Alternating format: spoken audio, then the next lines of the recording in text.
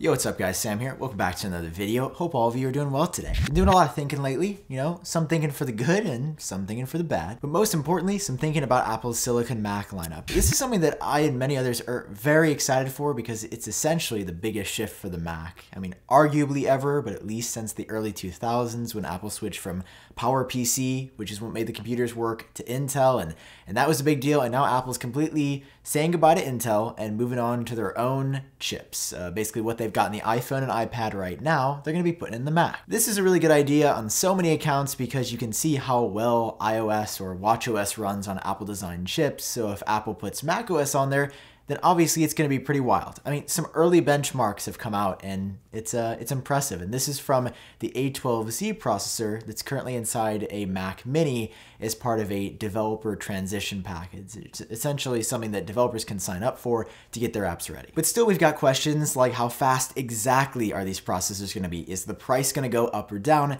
And perhaps most importantly, when is each model coming out? Apple's told us it's going to be a 2-year period, but when is the iMac 27-inch coming? The 24-inch new one, the MacBook Air, the MacBook Pro. I started to read into the rumors, and I think I cracked the code here for what Apple's doing. It's a classic sales technique. They do it pretty much every keynote presentation, and it's going to work like this. Well, if you look at what Apple's going to do with the first publicly released Mac with Apple Silicon, it's supposed to be a new version of the 13.3-inch MacBook Pro or some lower-end MacBook, essentially. Notice they're not starting off with a redesigned 32-inch bezel-less iMac or a Mac Pro for supercomputer users, or even a 16-inch MacBook Pro, or even a Mac Mini which can get spec'd out. They're starting off with something simple, a MacBook Pro, one of their most popular computers, if not the most popular, because they're going to get that into a lot of people's hands immediately, and it's going to just be the same thing, really just the same MacBook, but inside is Apple Silicon. This is Apple setting the foundation, all right, because these are very space-constrained machines. You don't have a ton of room in a notebook. I mean, they're made to be as small and portable and compact as possible. But Apple's going to put Apple Silicon in there, and it's going to be pretty good. Like, I think it's going to be really, really good. So what does Apple do next? The 24-inch iMac. This is also rumored to come in the fourth quarter of this year or the first quarter of 2021. This is the biggest update to the iMac ever. It's going to be a bigger screen on the 21.5-inch model, bringing it up to 24 inches, slimmer bezels, a redesigned body, apparently rumored to look similar to the iPad Pro. It is going to be absolutely phenomenal.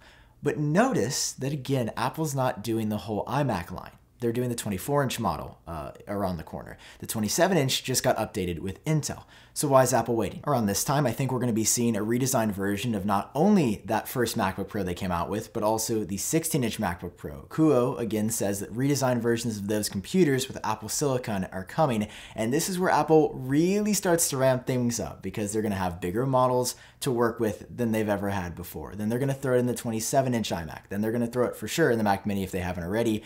And most importantly, the Mac Pro.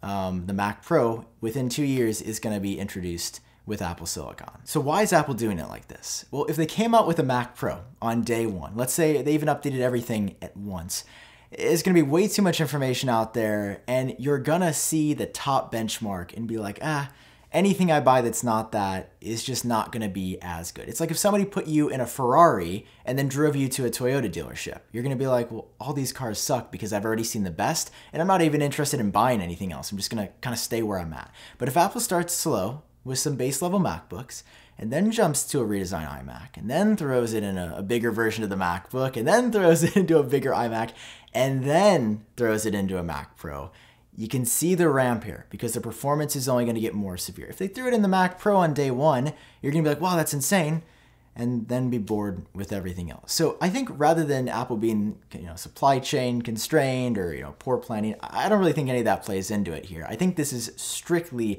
marketing these machines. If you start slow and hear how great those little baby machines are, the very, very first ones, you can only imagine what's coming next. And that's when Apple's going to throw it at you and say, oh, yeah, this is what we've actually been working on. This is truly, our magnum opus for what we've developed with our chips. And this also dually serves a purpose by updating some of the most popular products right off the bat with Apple Silicon. Then you can get it in the hands of customers. Everybody's going to be like, wow, this is great. Why did we ever use Intel? And then it just further builds on more hype for the bigger and more expensive products. And I hate to admit it, but it works. and it works every time. I'm really excited for it. Hope you guys are too, and I hope you enjoyed this video. If you did, drop a like down below, hit subscribe for more. I hope this helps you understand why the Mac you're looking to buy hasn't been updated with Apple Silicon immediately. All right, that's all for now. See you guys in the next video.